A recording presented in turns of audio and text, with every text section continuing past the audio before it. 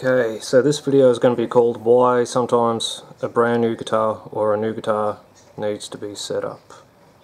Okay, this is a something I've never heard of before. This is a Padova guitar. Now when this guitar was brought to me, the string height was basically cranked right up. So I've just sort of roughed everything in and brought the string height down to roughly where it should be. Adjusted the pickup height. Basically everything was just like as high as it would go. So started bringing things down, but this is a good point for beginner guitarists. You're going to be spending a lot of your time on this part of the guitar, around the first few frets and that. Now, if you have a look down here, you can actually see where I've started to file down to these two strings, the lowest two.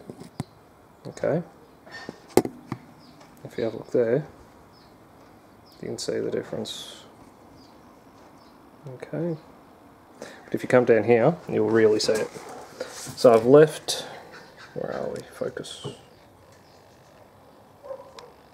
Nope, not in focus. Okay, so these two file down. Now file them down to about 0.5 millimeter. Okay, look at this. Okay, I've actually measured that with a set of feeler gauges. Like I said, I've brought these down to 0.5 millimeter,